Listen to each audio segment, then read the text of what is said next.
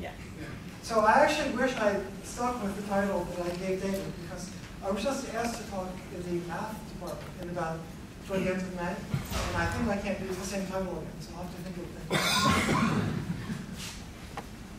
This title would have been okay for the math department. So Professor, Jones, could you turn off the lights, please? Which button? Which was no button? Okay. Which notes? No. No. Thank you. So the Jones polynomial has to do with knots in ordinary three-dimensional space. We often run into a tangledness of string. So we know that a knot in three-dimensional space can be a very complicated thing. And around 30 years ago, the mathematician Vaughan Jones, who actually had been studying operator algebras, his background was not in knots or topology, found a fundamental new way of studying knots, which is related to statistical mechanics and mathematical physics in many different ways. And today I'll be telling you a few new twists on this relationship that could be of interest. So I don't want to assume you all know about the Jones polynomial, so I'll start with the definition. And for brevity, I'll start with something called the vertex model, which, as you'll see, is related to a discrete version of statistical mechanics. So you start with a knot, such as this one, in ordinary three-dimensional space, but then you project it onto a plane. For example, the plane of the screen. And having made that projection, we're going to do a discrete version of statistical mechanics. So there are certain points here where two strands cross, like here, or their local maxima, like this one, or that one.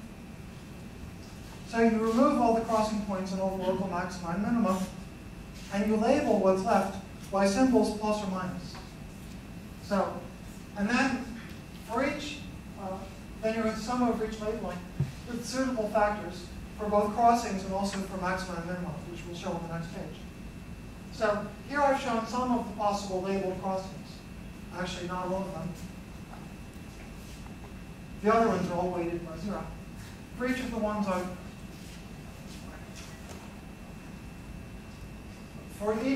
I've labeled, this is open, I don't have permission to start talking. For each of the ones I've labeled, that I've indicated, I've shown a function of a complex variable q.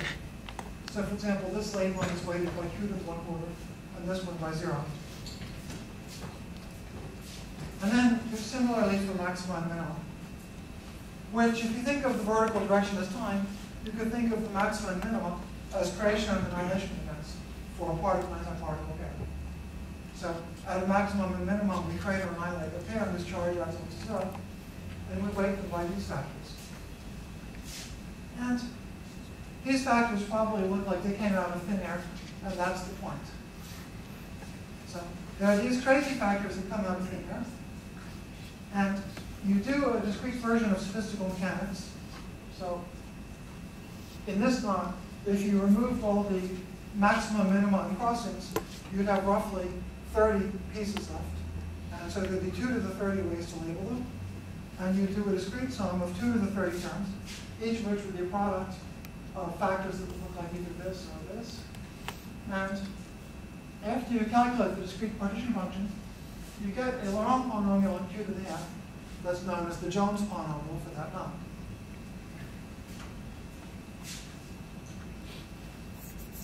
So the main idea here is, or Jones's discovery, is that the output of the finite sum does not depend on the choice of how the knot was projected to the plane. And so the Jones polynomial is a knot invariant. So this way of defining the Jones polynomial is completely not obviously invariant. We have a three-dimensional knot. We project it to the plane. We do this crazy discrete statistical mechanics. And after adding 2 to the 30 terms, we get an answer, which is a function of q, that doesn't depend on exactly how we projected it to the plane. So Jones discovered this about 30 years ago, and soon after, a lot of closely related descriptions were found that often involved mathematical physics, statistical mechanics, two-dimensional conformal field theory, and more. So all these definitions made the Jones polynomial completely computable. You add 2 to the 30 terms, and you come back after a finite amount of time. But it was always a mystery why it was a topological invariant. all constructions involved ingredients that look like they've been pulled out of thin air, like the particular local factors that we used in that vertex model with discrete statistical mechanics. But you could magically check that it worked. You could prove that if you changed the way the knot had been projected, the sum would come out to be the same. In the course of this work in the mid-80s, an important clue emerged. Something like the Jones polynomial can be defined for every Lie group G and representation R. So the Jones polynomial is the case that G is SU2 and R is the spin half representation. And plus and minus you can think of as the spin up and spin down states of the spin half particle.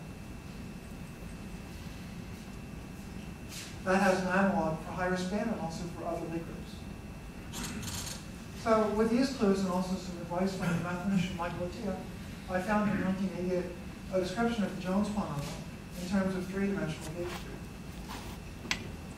So this is going to be a lot like standard three-dimensional quantum gauge theory as used in particle physics and nowadays also in condensed matter physics, except that the action is going to be different, and of course we'll be in three space-time dimensions instead of four. We consider a gauge group G with a gauge field A, and we're trying to make topological invariants, which means that unlike quantum electric dynamics or quantum chromodynamics, where the Lorentz metric of space-time is used in making the action, here we better not use a metric, because if we use a metric, then we will lose topological invariance. The way the knot is embedded in space-time will matter. So if we're trying to write a gauge invariant local function of a gauge field that we can define by integration over M or some local expression, where there's no metric we're allowed to use, we only have an orientation. There's only one such function, which is the Chern-Simons invariant of the gauge field. And it'll be familiar to many of the particle theorists and condensed matter theorists. But if you're not familiar with it, don't worry about it. For this lecture, you don't need to know anything about it, except that it's gauge invariant. Well, it's almost gauge invariant. It's invariant under gauge transformations that are continuously connected to their identity. But there are so-called big gauge transformations, under which this function jumps by 2 pi times an integer. So even if you've never heard of this function before, if you're willing to believe that just in 3 dimensions, we can write this nice function, which is gauge invariant up to 2 pi times an integer, then we're okay. That's all you really need to know. So what would be called the partition function in quantum gauge theory is gotten by integrating over all connections, all gauge fields, dividing by the volume of the gauge field, and what you integrate is the exponential of the action.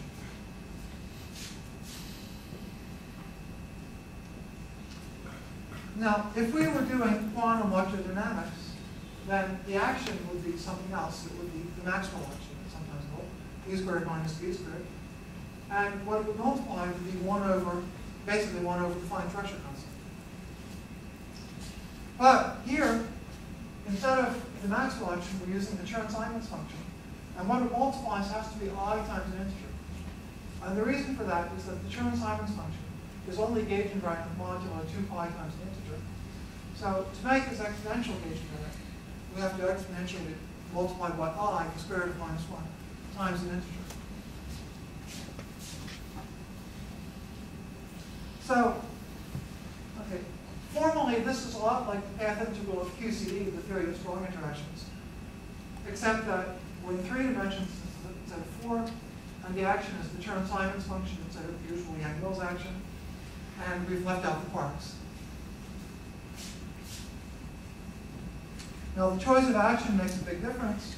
QCD describes particles with masses, magnetic moments, scattering amplitudes, and all the rest. But all that only makes sense when you have a space-time metric, so that, for instance, the particles travel inside the light cone. Since this theory is defined without using a space-time metric, it can't possibly describe any kind of local propagation of signals. The signals wouldn't know how to propagate. All it can do is produce topological invariants. So it's sometimes called a topological quantum field theory.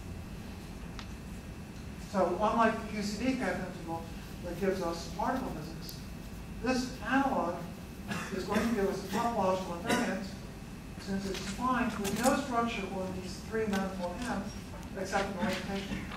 So this is an invariant of a 3-manifold together with an integer.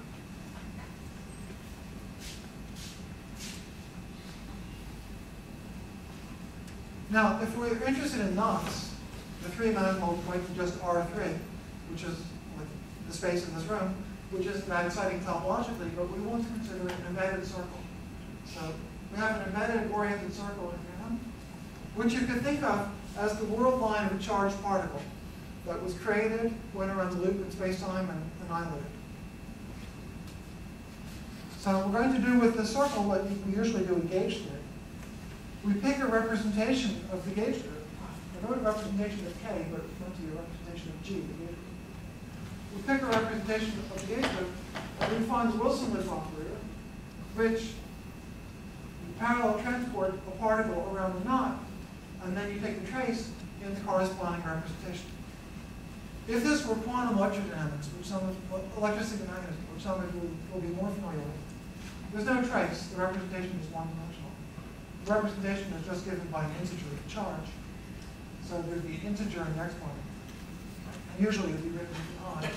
So the electromagnetic version is just the exponential of I times an integer times the electromagnetic potential. But anyway, in the standard model of particle physics, or in condensed matter physics, if you're considering quasi-particle impurities, you include a factor like this to describe a heavy part traveling on the path K and interacting with it.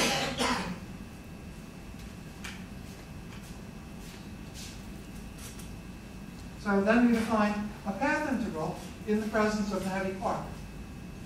So we integrated the whole gauge field, same as before, but now we include a factor of the Wilson loop operator.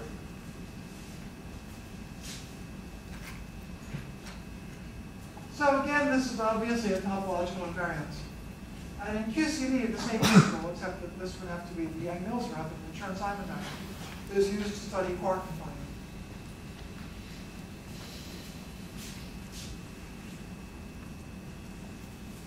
So if we specialize to the case that our 3 manifold is just ordinary 3 space, R3, and we take the gauge group to be SU2, the smallest non-Riemann group, and R to be the 2-dimensional representation, then it turns out that this path integral is the Jones polynomial evaluated at a particular value of Q.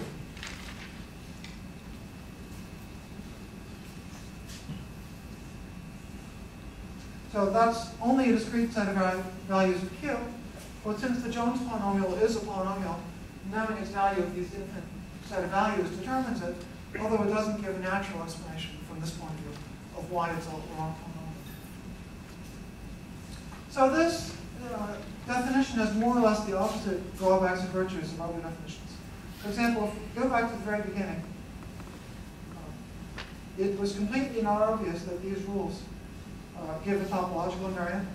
They're taken completely out of thin air. But it is completely obvious that it's a well-defined procedure for each projection of knot. Here, we're in the opposite situation. It's not obvious that it makes any sense, but if you have studied the normalization theory of quantum field theory, then you'll see that that framework, I'm hiding a few details, but basically you'll find that that framework will tell us that this makes sense, but it's not at all obvious that you can calculate it. So we've achieved topological invariance at the cost of not having such an obvious algorithm to calculate.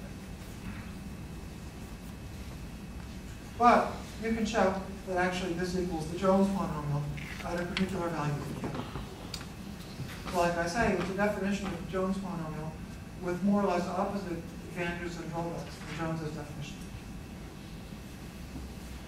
So the argument that the invariance that you get from the gauge theory agrees with the Jones polynomial was made by finding a link between 3-dimensional gauge theory and 2-dimensional conformal field theory. So that link is actually also important in condensed matter physics, in studies of the quantum Hall effect and related phenomena. Basically, in that context, the conformal field theory has to do with what people in that field call the edge excitations. Usually you've got a 2-dimensional sample. It's a finite sample, so it has an edge. There are interesting explanations at the edge. That's where the conformal field theory takes. The sample is two-dimensional, but if you include time, it describes a 2 plus 1 dimensional world. And a 2 plus 1 dimensional world volume with the sample would take. And it turns out that interesting properties of quantum Hall systems, especially in the case of fractional quantum Hall systems, can be described by Chern-Simons gauge theories in 3 dimensions. And the same link, so the way the interplay between the bulk and the edge, the boundary edge excitations, in that context, is a counterpart of the relationship here, which is used to show that this definition agrees with the Jones model. This definition agrees with the Jones model. So the role of Chern-Simons gauge theory in fractional quantum Hall effect is probably the main reason it might be familiar to physicists.